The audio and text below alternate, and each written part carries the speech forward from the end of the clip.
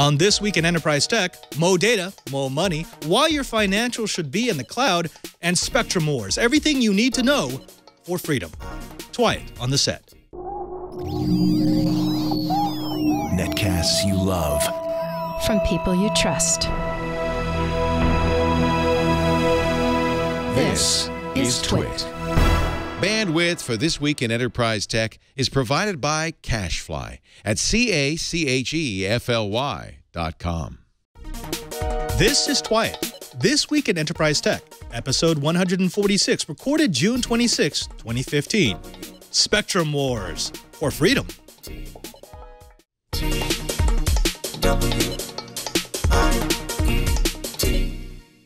Welcome to Twice, This Week in Enterprise Tech. It's the show dedicated to the enterprise professional, the IT pro, and the geek who just wants to know how the world is connected. I'm your host, Father Robert Ballecer, the digital Jesuit, your guide to all things in the enterprise. But of course, I'm not guiding you by myself. I'm joined by my regular cast of characters and cohorts. My good friends, starting with Mr. Brian Chee, the director of the Advanced Network Computing Laboratory in Honolulu, Hawaii, who is right now parked next to a 15-foot tall cricket. Is that what's going on there, Cheebert? Oh yeah, don't we just love it? Yeah, no, they're actually trying to make sure that we're safe and that we can actually hear the freaking fire alarm. And the crickets that you're hearing every once in a while is actually the fire alarm annunciator on the other side of the building. So I'm assuming that as we get closer to the important stories of the show, those alarms are going to get closer to you. Yes, you know it's loud when the contractor is handing out earplugs to the people coming into the building. Good, good.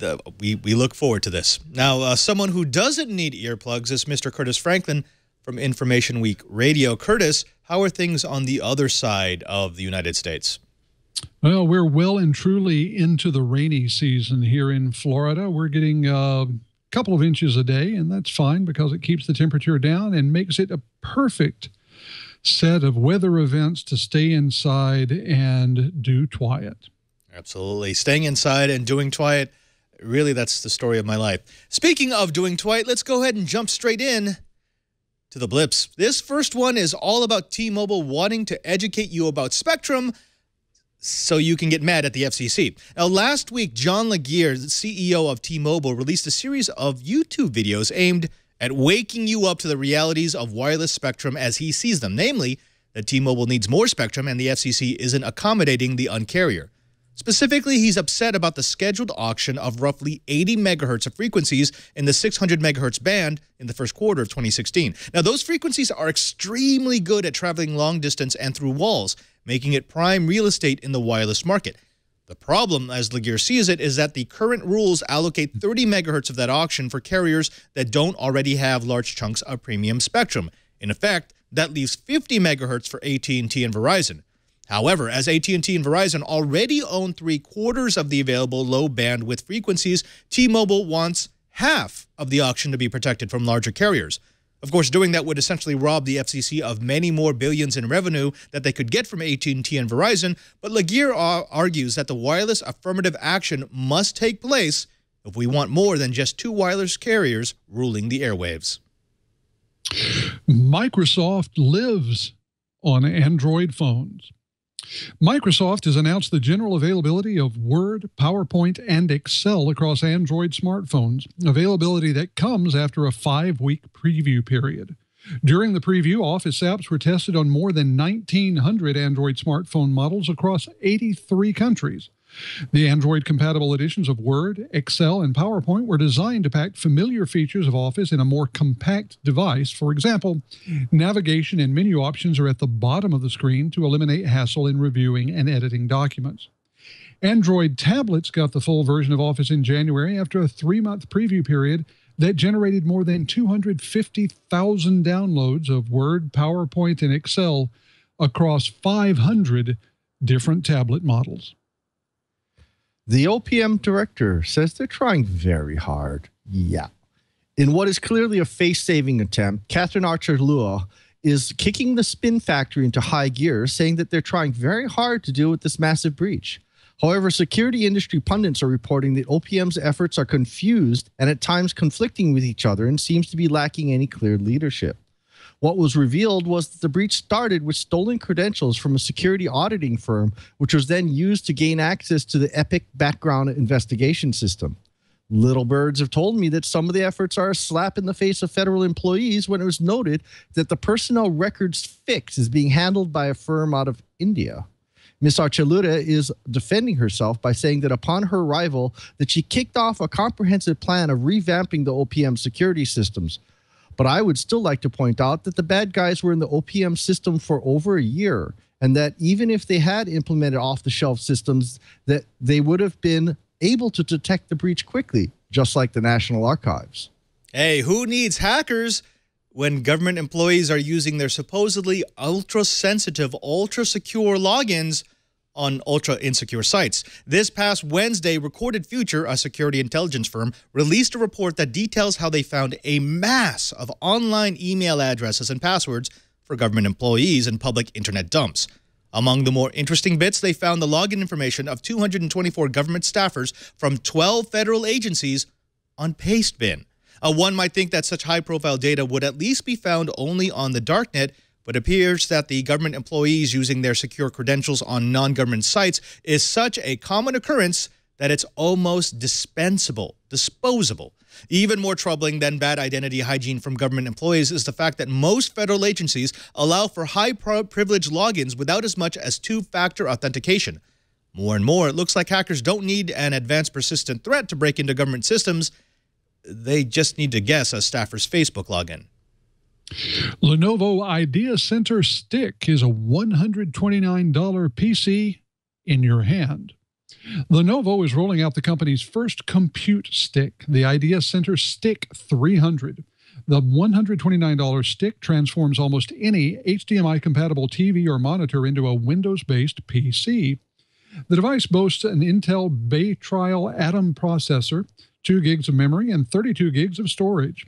It initially ships with Windows 8.1, but will be eligible for a free upgrade to Windows 10 starting in late July. All of this is packed into a case that measures just, about 4 inches wide, 1.5 inches deep, and a little over half an inch high. Lenovo joins Intel, Google, Arcos, and other vendors in offering a tiny, bare-bones stick format computer. Now, where might these be used? Lenovo executives point to emerging markets as logical targets for these units, markets where television vastly outnumbers computers and smart mobile devices. Now, if we can just train a Labrador retriever to bring us one of these sticks in exchange for a treat. Well, I mentioned the National Archives, and the National Archive found the exact same exploits that OPM got hit with. In what is being called a false positive, the National Archives malware detection system found malware with a signature similar to what was used in the OPM breach, but they found it before it could be exploited. Maybe OPM should take a lesson from the National Archive, especially since I would imagine that the National Archives didn't spend anywhere near what OPM says they spent, and yet found the potential breach with commercial off-the-shelf systems.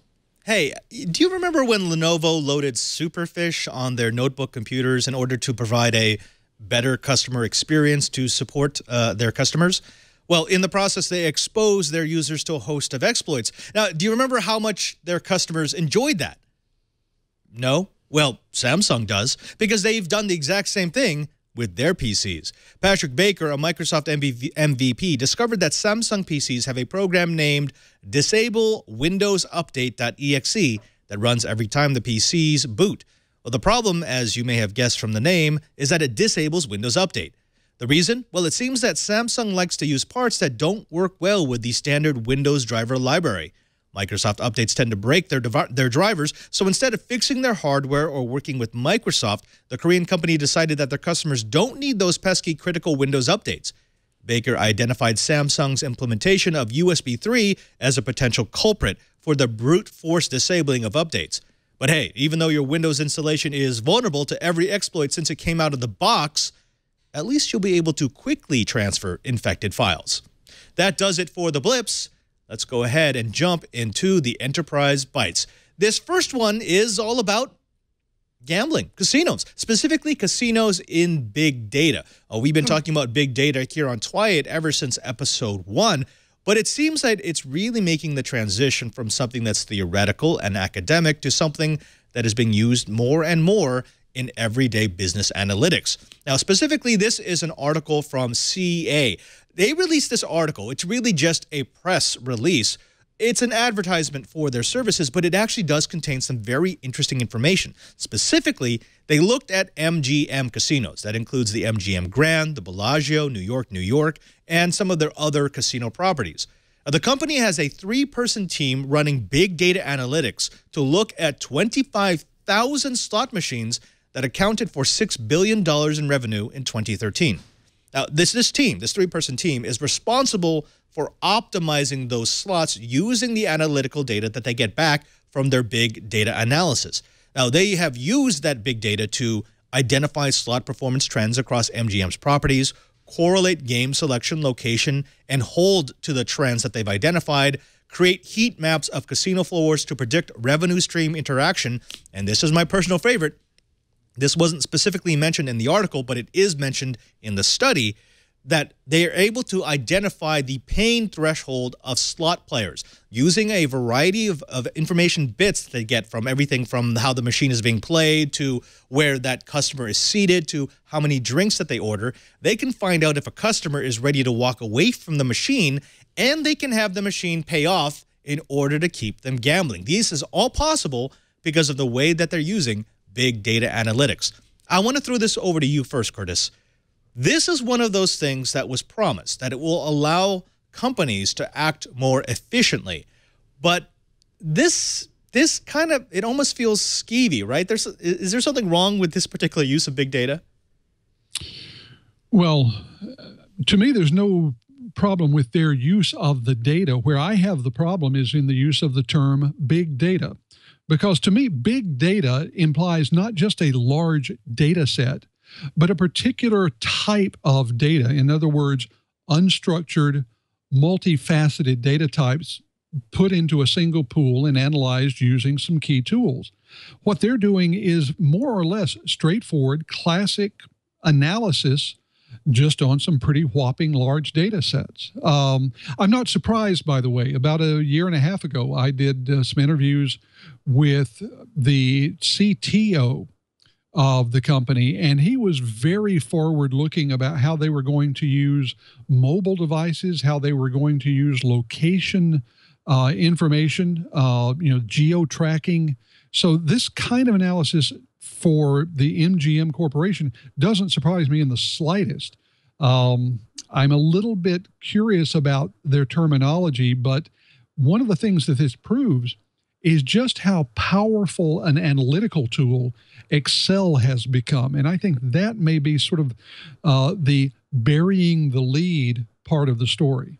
Exactly. That was going to be the next part, which is when we think of big data, and actually, could you go back to Curtis, because Curtis has to do his typical Hadoop thing.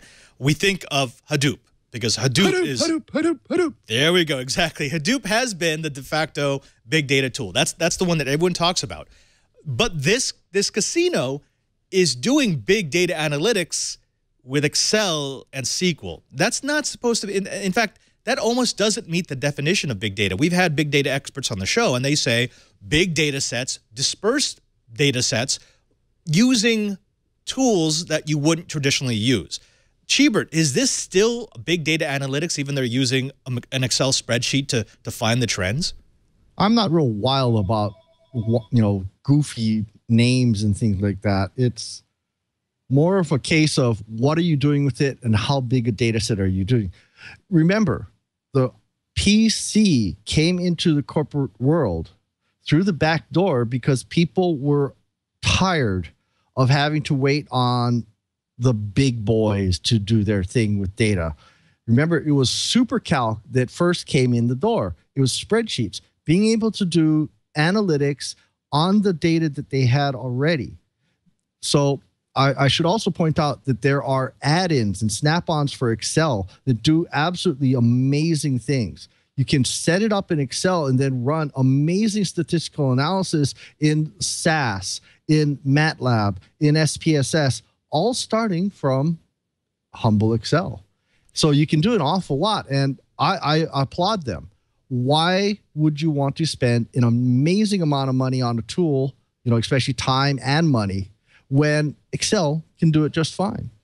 It's funny because we've got Elise in the chat room who's saying Excel is not a big data set. It's not a big data tool. And that's what kind of got me puzzled about this, because I thought, okay, yeah, this is an absolute case study for how to use big data. But then when they got to the part where they're saying, oh, yeah, and they're using Excel and SQL, I'm thinking, no, wait, you can't do that. But if I look at the data sets, they're using hundreds of thousands of devices. That's hundreds of thousands of data points across networks from 15 different locations.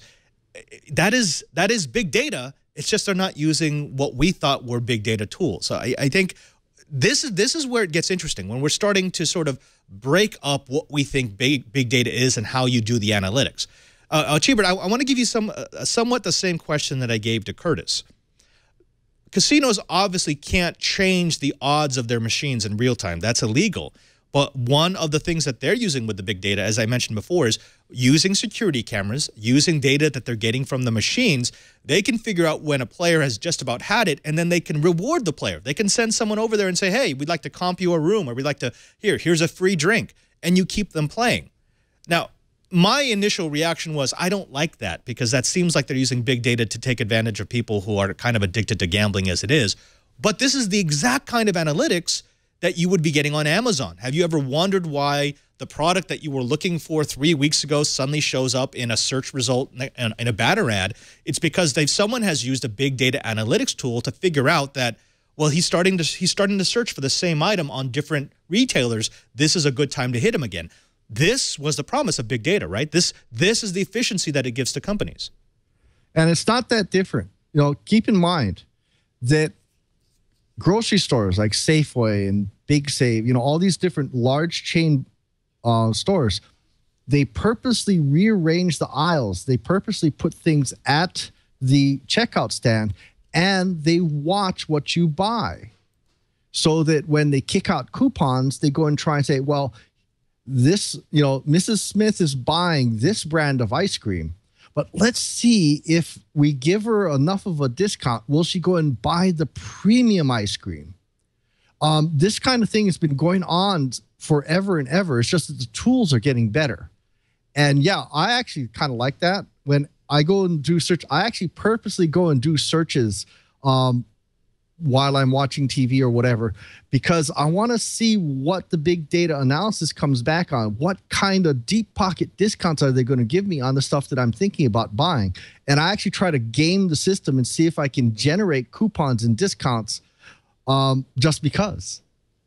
Actually, I will confess to doing the same game. One of the things that I look for is if I'm searching the web and suddenly I get ads for things I'm interested in, my first thought is, oh, how did they figure that out? Now I'll look back through my history, I'll look at my cookies and try to figure out what were the little metrics, the little bits of data that they were picking up on that made them think now was the time to pitch that to me. And it's actually a fascinating way to look at how you're being looked at. But Curtis, let me ask you this. We're okay with big data when we think it's giving us an advantage, when we think it's giving us something tangible, like coupons. If big data can make the supermarket issue me coupons for things that I'm probably going to need, I appreciate that, because it means I'm going to save money the next time I go shopping. But if I suddenly start to look at my gambling experience and say, well, big data is now helping the company that I'm giving money to take more of my money, it stops being something I want, and it starts being something where I'm looking at it going, that's not fair. True, but let's think about this. I'm not sure that any rational person goes to Las Vegas saying, I'm going to go because I have an advantage over the casino. Whoa. The last time I went to Vegas, we won big money. Okay, I just want to put that, well, like $90, but that's big money for me. Well, welcome to the psychological component of why gambling can be addictive. Exactly. And basically what they're doing, people who go to Las Vegas to gamble tend to go to get that particular pleasure center in their brain scratched by the magical rewards that come along. And if I read this correctly, what they're doing is playing with those rewards. When it looks like you're just about to give up, they'll reward you. So, in a different context, another little kibble treat will roll out of the slot machine to reward you for being there and enable you to stay there longer. Now, are you going to spend more money? Probably so. But have you had that pleasure center in your brain stimulated? Probably so. Within the context of gambling, I don't know that this is a problem, leaving aside those people who have gambling addiction issues. That's a separate discussion. But by and large, if you think of this as entertainment, as the gaming industry would have you think of it, then it's just another way to bring pleasure to the entirety of the gaming experience. Exactly. And it's true. No one should be going to Vegas or any casino thinking they're going to win. You go because you enjoy gambling. But that's in another show. Actually, we've got Lawn Dog and Chicken Head who are both talking about gambling. Lawn Dog is saying, we all know that person who thinks they have the system figured out and they know exactly how to win on slots and what to look for, et cetera, et cetera. They've got a system that wins every time. Chicken Head says he lives in Vegas, but he never gambles. I'm kind of the same way. I will say this before we move on to the next topic. If there's a member of the Twiat Riot who works with a casino who would like to be on the show, I think all three of us would love to have a conversation about what goes on. What kind of analytics do you use in a place like a casino, like a gambling establishment that maybe might be good for the rest of the enterprise world to know about. Let's go ahead and move on to the next story. Cheever, let me ask you something. One of the things that we've said a lot on This Week in Enterprise Tech is you don't put anything into the cloud that you're not comfortable with everyone seeing, right? We consider it kind of a public place. In fact, we've had a very good conversation about what you should do with your sensitive data, a la Sony. You take it offline. You take it nearline. You make sure that you can't hack your way into it. Maybe you could social engineer your way into it, but you make it difficult enough so that your most crucial mission-sensitive information is safe from the internet, from the cloud. So what would you say if I told you that you should put all of your financials into a cloud service? I would say maybe you might want to rethink that, or at least go and make sure you're working with a service or a system that is relatively safe. I will store my tax information in a cloud, but I do that in an encrypted file. And obviously the crickets agree with me. I love the fact that that's going on right now. Yeah, two guys just walked in with a dB meter. They're measuring how loud this stupid alarm is. But actually, that Heil PR40 is really good because it's loud, but it's not that loud. Yeah, well, I'm glad I got earplugs in. But anyway, to the question is, I don't think we can go on in this modern world without having some kinds of sensitive data of one sort or another in the cloud. I think it's all about risk management, which is the title of this Enterprise Byte. How much are we willing to risk? I'll do things like encrypt my data. I'll do things like purposely change my birthday, in different ways if I can. I will change the middle initial so at least I know where it came from. But I've kind of gotten to the point where, I'm going to have to deal with it. Now it's just a matter of, okay, maybe I should brush up on my LifeLock, make sure that I've got my documentation in order, and I'm just going to have to bite the bullet because I can't get away from the cloud. It's going to happen. It's got to happen. I just got to go and balance it so that I minimize my risk online. Exactly. And Curtis, I want to throw over to you because it is risk management, as Cheebert said.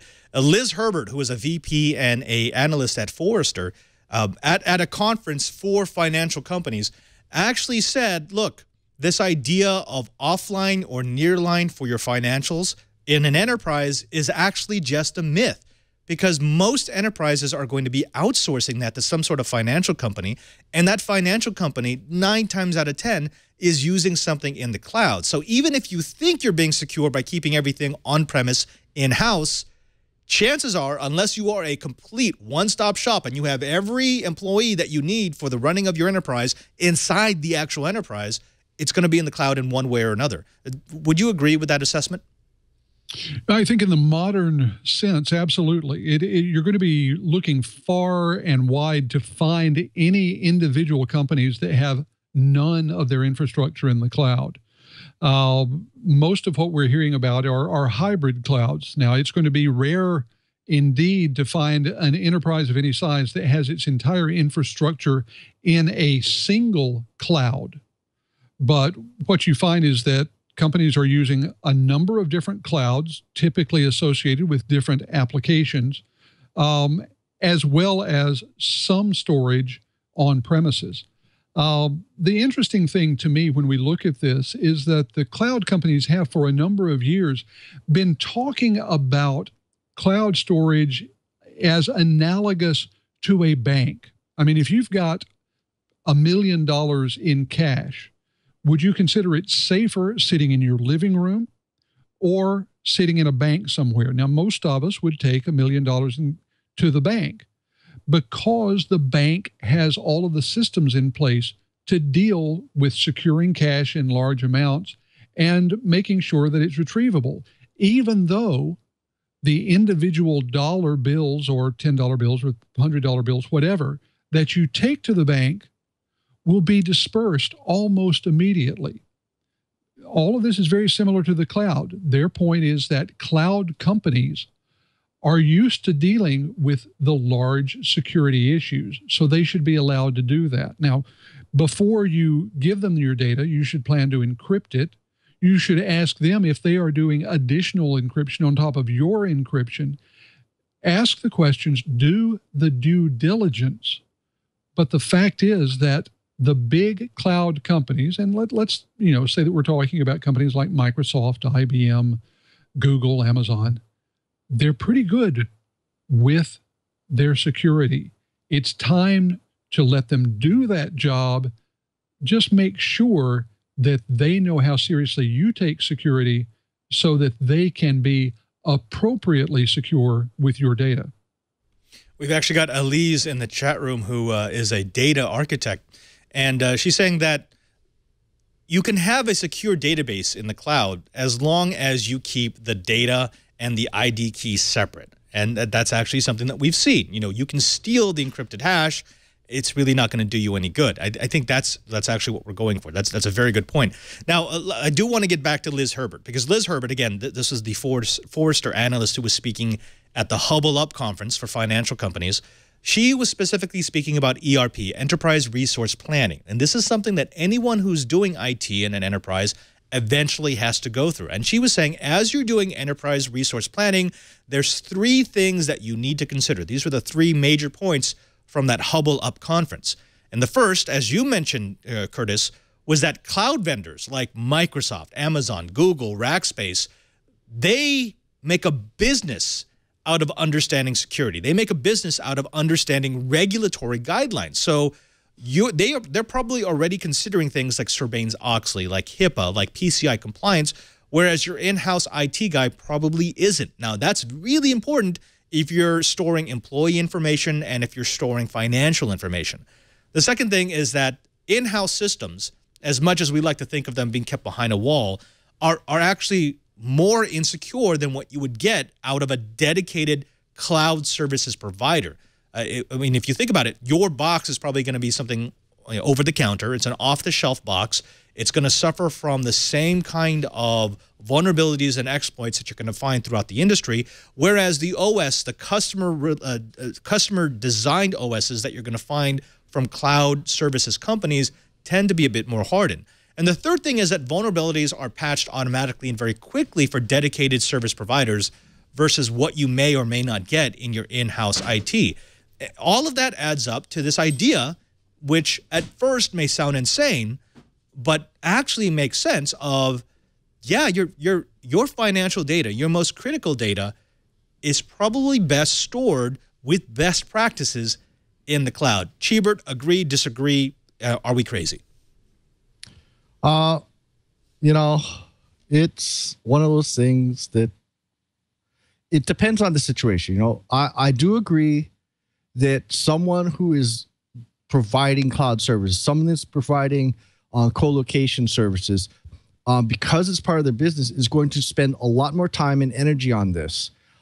Going around universities, going around private sector companies, it's every single CFO, every single organization I've had to deal with, they've always been, how much can we afford? How much can we afford? Can we cut a corner here or there to save a few bucks and help with the bottom line?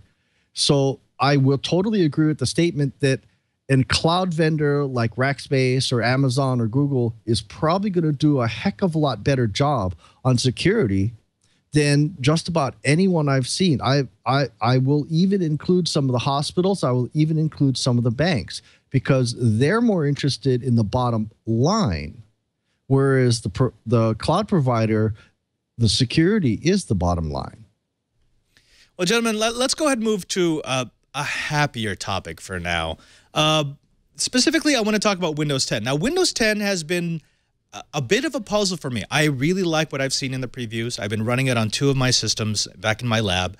They've done a very good job of maintaining the functionality of the kernel of Windows 8 while kind of rolling back the interface to make it more acceptable to those who are using Windows 7. It is definitely more enterprise friendly. It is definitely easier as far as licensing and remote administration is concerned. But there's been a question that's been floating around ever since Microsoft made that huge misunderstood announcement at the very beginning of the Windows 10 public development cycle, and that is everybody gets Windows 10. Do you remember that, Curtis, when they basically said, oh yeah, if we want to give Windows 10 free to everybody? Oh, I certainly remember that, and it struck me at the time as being an odd statement. Because, as we all know, it was very easy to get into certain parts of the evaluation program there at the beginning. Are they really going to give all those people legitimate copies of the license? Now, on the one hand, I think we can agree that in the grand scheme of Microsoft Global, that's not going to be huge numbers. On the other hand, companies like Microsoft really, truly hate setting precedents. And that's a really, really tough precedent to step away from once you've put it in place. Right. It's been funny because that one misspoken phrase during the launch really set off a storm of speculation about what Microsoft's future strategy might be. Some people were saying, well, yeah, it makes sense for them to give away the OS because they're not going to try to make money on the OS anymore. They're making money off of the services they're selling on top of the OS. They want to make money off of Office. They want to make money off of as-a-service services with Azure. Then you had others who were saying, no, that doesn't make sense. Of course, they're only going to make it available for Windows 7 and 8 users because those are the people they want to migrate over. There were others still who were saying they're going to give an easier license path for enterprises who finally want to upgrade those Windows XP machines. But as it turns out, we're getting, I'm not even going to call it the final word because I've heard so many final words that it's not worth mentioning, that we know anyone who's running Windows 7 or better will get Windows 10 for free. We know that if you are running the Microsoft Insider program, which was the public beta, the testing for Windows 10, they will not give you a license. So they're not giving you an activated copy of Windows 10. But what they'll do is they will let you continue in the program. You will always be able to run public betas of Windows 10 as long as they're being released. They just won't ever be activated. That's a far cry from giving everyone a copy of Windows 10. But Cheebert, if you're not already a member of the Windows Insider program, you should probably get in it if you even want to play with Windows 10, yes? I guess. I certainly will have to, because you have to be running Windows 10 at the moment if you want to play with Windows 10 embedded. So I'm going to be forced to do it. There's an awful lot of speculation on whether it's going to be worth doing it. And personally, I think anyone running a legal copy of Windows 7 or better would get Windows 10 for free is probably a better policy, because that's going to cause more people to do an upgrade than this mamby-pamby, wishy-washy policy. My advice to Microsoft is, hey, you guys want Windows 10 to be adopted? Why don't you go and do something like the Server 2012 Enterprise Edition, where you can virtualize as many servers as will fit onto the physical server? Do the same thing for Windows 10.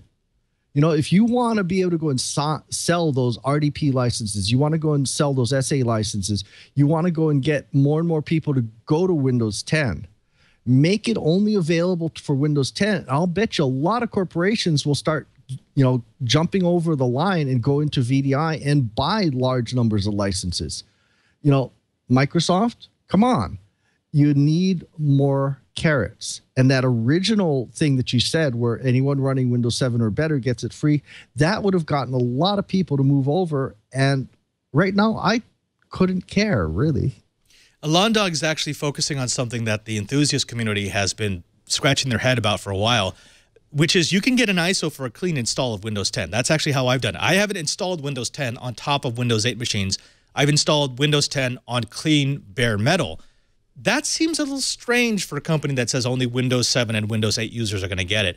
I want to throw this to you, Curtis, because I think you're more of the Microsoft expert of the three of us.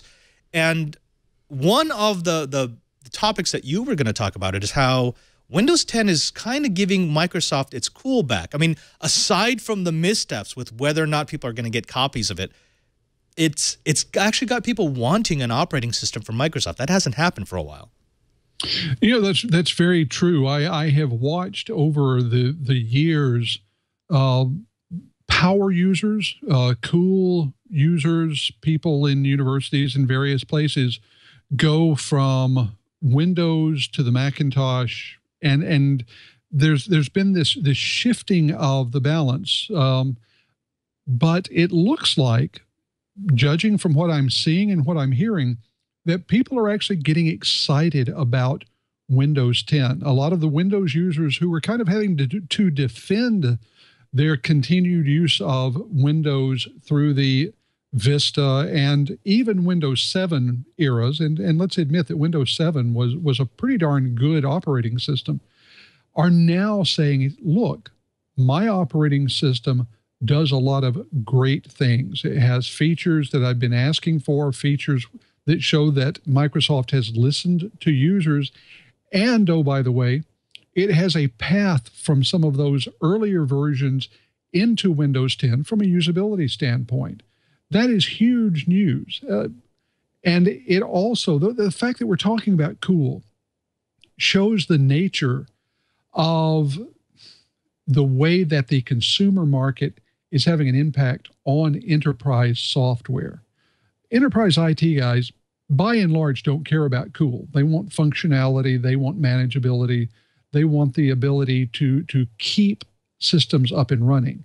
It's their users who think about things being cool, and that comes from their personal use. So the users are seeing this as cool. The individual consumers are frankly the ones who care about whether they can update for free from the preview program, but it's making it much, much easier for the IT departments to contemplate doing full enterprise switches when they know that the users are going to be enthusiastic about following them in that direction. It's interesting. We've got Chickenhead21 and Batman who are talking about Windows XP. Specifically, well, what does Windows 10 do that Windows XP doesn't? Believe it or not, that's actually a question that I've gotten from people that I work with who are asking me why they would need to upgrade their XP machines. I mean, they don't even want to move to 7. And Cheebert, let me get your input on this. For me, personally, any installation that I do, I won't let them use Windows XP. It's an end-of-life system. I won't let them I won't allow them to let any XP machine touch a network with computers that I actually care about. Yeah, but what about the U.S. Navy extending their XP support? But they're paying for support. That's different. I mean, they're going to get machines that get patched. Everyone else in the world has XP machines that will never be able to recover from another zero-day exploit. Yeah, ever. Exactly. And I like Windows 7. I like, you know, Windows 8 didn't suck badly. The little bit of play I've had with Windows 10 says, okay, that's a great one. I don't mind doing it for a new machine. I'm not going to purposely downgrade to Windows 7. I'm just going to go to 10. But so far as I'm concerned, Windows 10 isn't good enough to make me move off the Mac platform. In fact, I'm getting ready to go cut a purchase order, go and buy the new MacBook Pro, because as far as network professionals go, the MacBook is so much easier to do. Microsoft has tried to automate so many things that I'm kind of meh. So anyway, yeah, Windows 10. There's a lot of good things about it. I do totally agree. I'm not even going to. I still have XP licenses. I'm not going to use them. I won't put them on. I totally agree with that. Windows 7. I'm not even sure I'd use Windows 7 unless it's still there. New machines, Windows 10, sure. So I guess that kind of answers your question. I'm still sitting on the fence. I don't mind Windows 10, but I'm not going to go out of my way to put it on yet. All right. I think that works pretty well for everyone. Let's go ahead and move on to the next story, which is actually a story that we covered in the blips. I did want to get the opinion of the two of you. Specifically, I want to talk about the T-Mobile complaint about this new auction for 600 megahertz spectrum. It's an 80 megahertz block within that low frequency spectrum. It's great spectrum, and we all know that the lower frequencies, they penetrate buildings better, they go over long distances better, and specifically T-Mobile wants to use these frequencies for deployment over urban areas. We also know that the FCC has already come back and they've addressed the concerns of the T-Mobile CEO, and they've essentially said, we think the rules are fine as it is. We're reserving almost 50% of the spectrum for companies that are not AT&T and Verizon, and it wouldn't be fair for us to reserve another 10% of that spectrum or another 20% of that spectrum for companies that are not going to be able to match the bids of an AT&T or Verizon. Now, let me throw this over to you first, Curtis, because this is starting to become strange. The FCC has made a ridiculous amount of money over the last year from the sale of spectrum. And it's been adding to their war chest, which they will need because they're going to get sued over net neutrality, and this is how they're going to defend themselves. But does T-Mobile make a good point? Is this more than just one company whining, saying, we want more for less money? Or is there actually something to be said about allocating more of the premium wireless space to carriers that are not already the #1 or #2 carrier in the country? I think that if the FCC is serious about competition in the marketplace, then they need to whack off a larger chunk of that spectrum and reserve it for smaller players.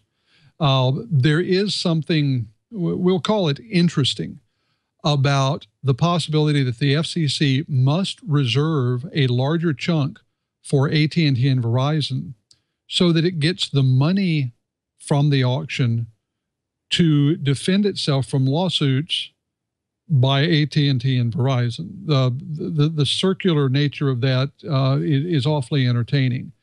But on a very basic level, if the FCC is serious about diversity within the marketplace in terms of the number of companies who are able to effectively play in the marketplace, then they really have no choice but to take a larger chunk of this and make it available for the smaller companies. Right. Actually, we've got a good comment in the chat room from Untoward, who says, T-Mobile and Sprint need to deploy more towers, period, spectrum or not. They have frequencies that the others don't and huge holes in their coverage areas, which is all true, but this was actually to T-Mobile's point, which is the spectrum that T-Mobile and Sprint have been able to purchase in these auctions is not choice spectrum. They're actually high frequencies. They don't penetrate well. They don't propagate well. And so the deployment costs are significantly higher, especially for companies that don't already have as many points of presence as Verizon or AT&T. In other words, not only are those frequencies not good, but those frequencies would only be good if they were owned by AT&T and Verizon. Cheebert, is it up to the FCC? Is it the job of the FCC to do carrier affirmative action? Should they be looking out for the small guy? I mean, I think we would all benefit if we had 3 or even 4 big carriers rather than 2 big carriers. But is that too much? Is that now taking it completely out of the hands of the market and saying we're going to artificially set up 2 companies to compete against the other 2 companies? You know, this is one of those things where I have opinions all over the place. I don't have a consistent opinion, but the opinion I do have is that spectrum and carriers and so forth have such a huge effect on the marketplace and what services, what new products, what new inventions come out, that this almost should be handled, at the, well, maybe not the executive level. I'm not sure I like the executive level. I'm not sure I really like Congress, but something like maybe the Federal Reserve, where they're tinkering with the economy anyway. Controlling who gets what spectrum really does have a giant effect. I personally would love to see a third alternative. I want to have, say this, who gets the choice spectrum is tied to who's going to support the tiny virtual carriers. There's a Kickstarter with a tiny Arduino Micro that has a 3G modem on it, and they have a virtual carrier so that I can get 2 meg per month for $1.99. We're not going to see that from AT&T. We're not going to see that from Verizon. The only people that are going to play are the guys in the GSM range, and that's pretty much T-Mobile. So maybe say, hey, you're going to go and provide more support to the tiny guys so you can support the Internet of Things. That's going to qualify you to get the choice spectrum. I think that's a pretty good third option. What do you say? We may don't even need to say, look, you have to support the tiny guy. We could say the auction, because you're a government agency and you're not selling this so that you can be a for-profit agency. Since you are supposed to watch after the public good, remember, that was the whole idea of net neutrality. They're watching after the public good. What would be better for the long-term survival of the internet and the long-term benefit of the American people? If that's going to be your criteria for making decisions, then maybe the auction shouldn't be about who is going to provide the most money for your war chest. The criteria should be who is providing the most benefit for American consumers, for the people who are actually using this wireless spectrum. And if you did it in that way, T-Mobile has been doing absolutely fantastically well. I mean, they are the Un-carrier for a reason. They're providing plans at price points that are far below anything that AT&T and Verizon can provide. They're the ones who broke up the 2-year contract. They made it no longer the norm. I mean, yes, you can get a 2-year contract, but now because of T-Mobile, you can get a month-to-month, you can get a prepaid, you can get something that works better if you don't have the kind of money that you would need for an AT&T 2-year contract. Curtis, does that make sense? I mean, they're a public agency. It feels as if T-Mobile actually has this right? I mean, it would be better knowing that AT&T and Verizon already have 3/4 of this prime wireless real estate to have at least half, if not all, of this low-frequency spectrum to go to a potential third or fourth player. Oh, I tend to agree with that. Now, we should be aware that there will be others who make the argument that it is in the public interest for the FCC to maximize the revenue that comes in. I mean, budget deficits and operating expenses and all of that mean that the more money that comes in, the less that has to be taken in taxes from we the people. So you can see the argument on both sides, even if you don't agree with it. I tend to think that more diversity in the marketplace is the more compelling argument, but that tends to be because technology is where I live rather than tax policy. But Curtis, it seems as if the money argument, that is so short-sighted. I mean, the money is great. It's awesome when you get $100 billion out of an auction, and you can use that, again, in the war chest or in terms of the FCC. I can't remember how they divided up the last bit, but yeah, some of it went to paying down the debt, some of it went to an emergency fund, some of it went into a legal fund, but that's all gone. Eventually, that's gone. I mean, if there's one thing our government can do, it's spend money, and eventually that all goes away. But this idea of setting up a legacy where your agency created actual competition, and it would be one of the first times that a government agency actually created competition, that sounds like something that would be good for the American people in the very long term. You know, I tend to agree with you, and it's something that has precedent. I mean, look at what happened with the original broadcast television spectrum. The FCC auctioned it. There was, a lot of people might not remember this, but originally one of the license requirements was that every station had to document not only that they were broadcasting, but how their broadcasts were benefiting the public. There were things like a specific number of hours that had to be broadcast every week that were for the benefit of children, as an example. And you could go into any station, asked to see those documents. They had to show you. And as they came up for the renewal of their license, people from the public could go in and make public comments on whether or not the station had done a good job. So there is precedent for this sort of thing. It's just that the money involved at the dawn of the television age was so small compared to what we're seeing now that a lot of people think that the rules should be much, much different. I don't agree. Yeah, and the funny thing is, even though we can look back at what those original broadcasters paid for their licenses and say, what were they thinking? I mean, my gosh, they sold trillions of dollars worth of spectrum for pennies. I almost feel as if, well, in 30, 40 years, is the next and the next and the next generation going to look at these sales and say, what were they thinking? They sold them for pennies on the dollar.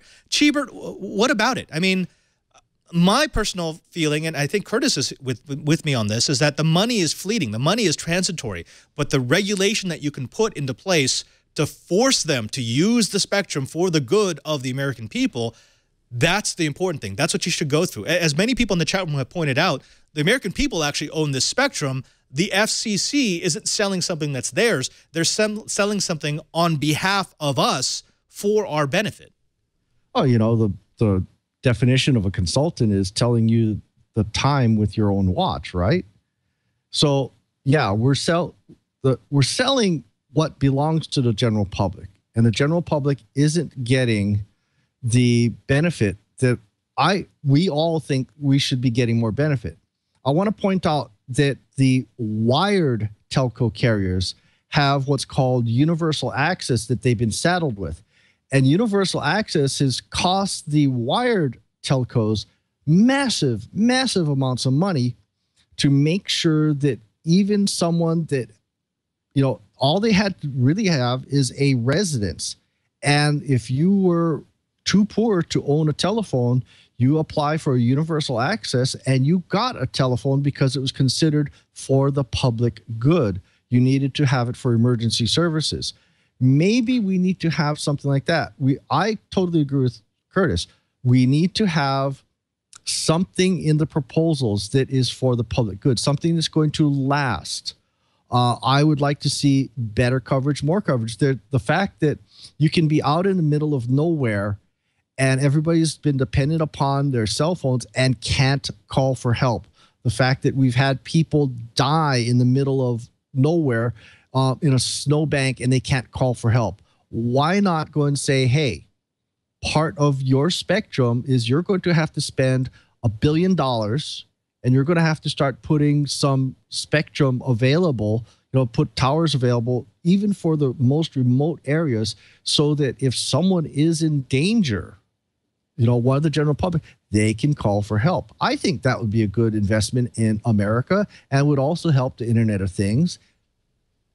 You know, and I like that idea. We've got Bacon in the chat room saying that this will be an election issue. The party that gets on board with this issue in a meaningful way will help their party. I would like to believe that, but I think this is why John Legary released all those videos, because to us, to geeks, to people who are watching Twite or watching Twit TV, we get this. We understand this. We understand that this is important because we're talking about decisions that are going to affect generations upon generations that are just hungrier for mobile access, for wireless access.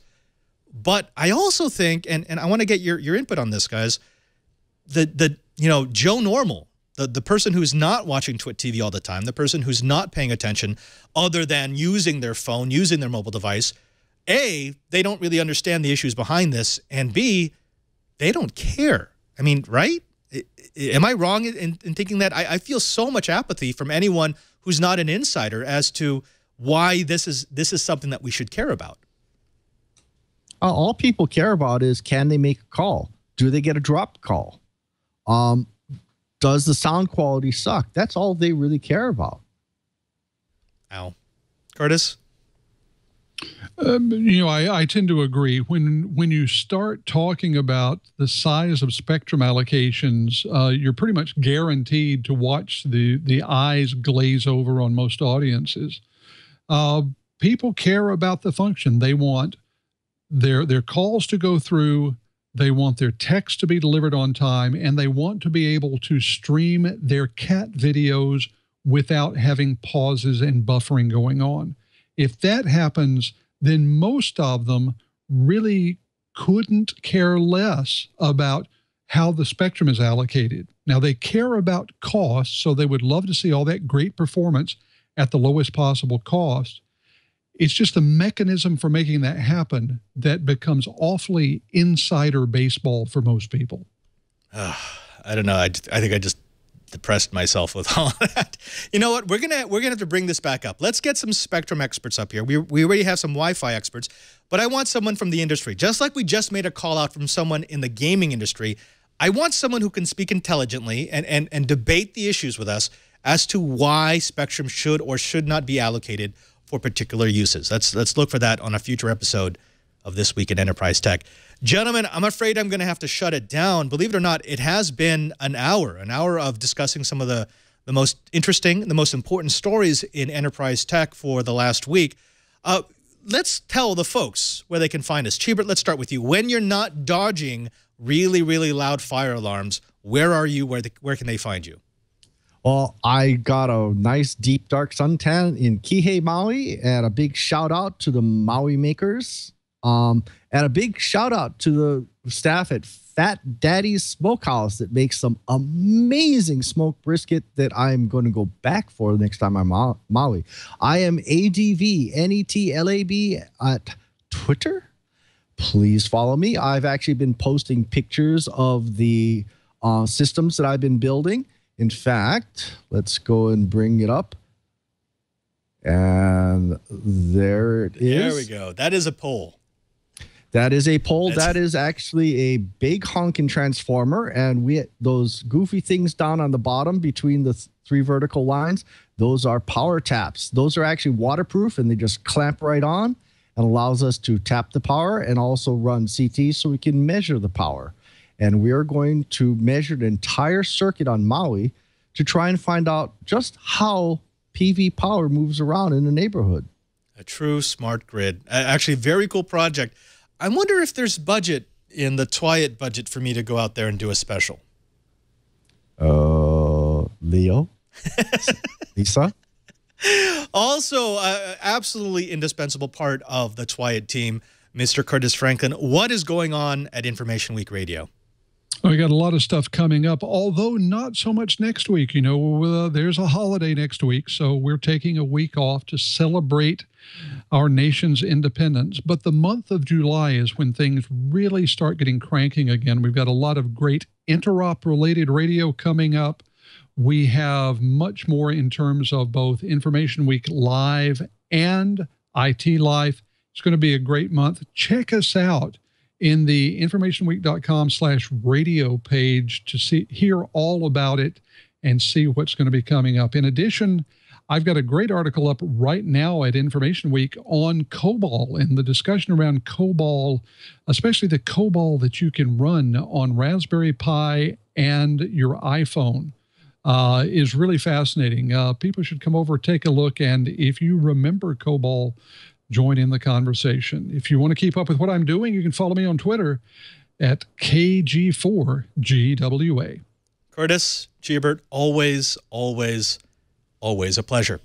Of course, I also want to thank you. That's right, the person who just spent the last hour listening to the best dang enterprise podcast in the universe. That's according to 9 out of 10 cell phone carriers. We want to do something for you. We want to make it easier for you to get This Week in Enterprise Tech on your device of choice.